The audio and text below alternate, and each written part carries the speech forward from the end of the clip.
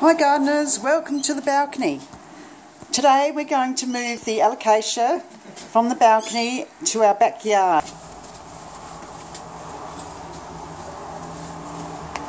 So let's see how this one goes. Are you nearly done? Nearly done? Yeah. What's that, snake? Oh. It's a worm or snake? Worm. Worm. It's not Wow, a snake, is it? huge. No, Hey? it's a worm. How do you get in it? Scared me. Yeah.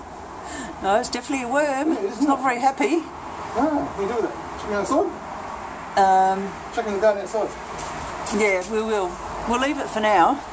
No. Oh. What's a worm? Yeah. Kill him or not? No, don't kill it. It's good. Good for the soil. No, leave it in the soil. Here? Yep. No, I don't like it. Wow. How is it? What a... How did you get in there? Probably from the compost. Now you probably think we're a bit mad worrying about whether that's a snake or not, but in Australia we have the snakes, the tiny brown snake, when they're young they've got a pale colour and they're still quite poisonous, quite venomous, so hence that's why we did panic a little bit there. So it's not that we're scared of worms, we're just scared that it might have been a snake. So we're digging right around it. The soil's been loosened up by taking out the other one. As you can see, it's not a particularly big pot for the size of the plant. So, John, if you can stand up a sec so we can show how tall this plant is. Yeah, his height. All right, keep digging.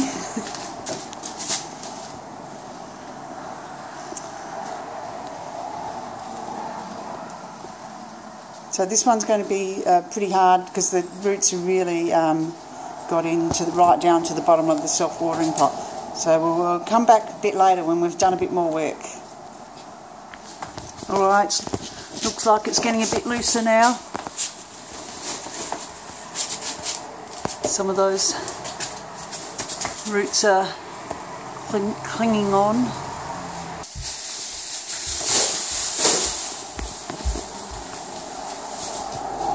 So this is going to go in the plastic bag. So what's the plan from then on?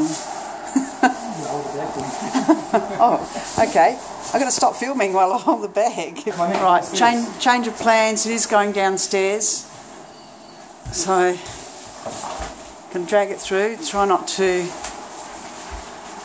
smash it on the wall because you're just going to have green without breaking your neck. Yeah.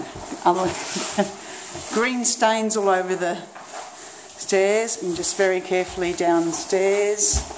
That looks really hilarious. It's got big balls hanging between your shorts. All right. Very fun. So now we're going to do a put and look.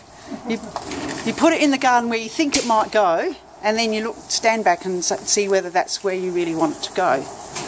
We just think it will add a really nice tropical element to our very tropical-esque style garden. Right, so one of the options is to maybe take out some of these stripy canna and put it in that general area. So we're just going to see how that's going to go. It goes really well against the banana palm there too. So yeah, that's an idea. A little bit of sun gets in that area, but I think it can handle a bit of sun just as long as it's kept feeling moist. So just let that go, let that leaf go, and we'll see how it looks. Doesn't look too bad there. Yeah, I think so. And then we can just turn the plant around so we're not looking at all the backs of the leaves. We could always... No, we're not moving that. We can always prune off leaves. They're all going to get taller and taller as it gets older. So that's where we've decided to put it. Right, so the water feature's going on, just to add a bit of nice background noise. We've got lots of traffic here, it gets a bit noisy here. And John's gone to get the spade. So dig up these cannas here. I did have the cannas kind of like, you know, one lot on one side of the water feature and another sort of matching lot on the other side, the stripy ones, but And that's what we decided to do, so we're going to dig those out. Sorry? We haven't worked out where to put the other one. That's the little baby over there. So, have to work that out.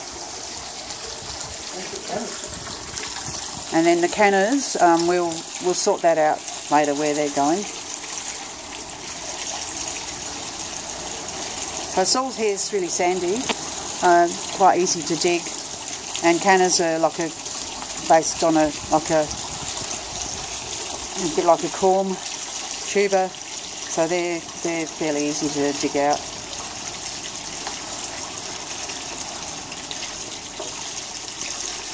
Alright, so we'll put them aside and work out where they're going to go.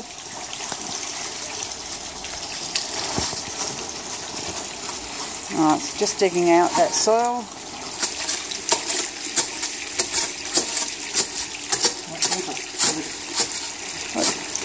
Is that almost deep enough?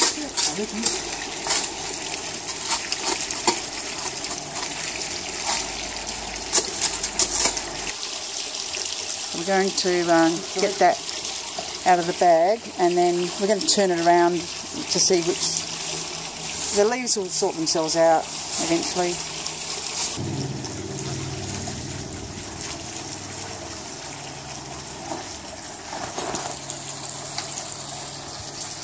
So a little bit of leaf damage from the move, but it's not too bad.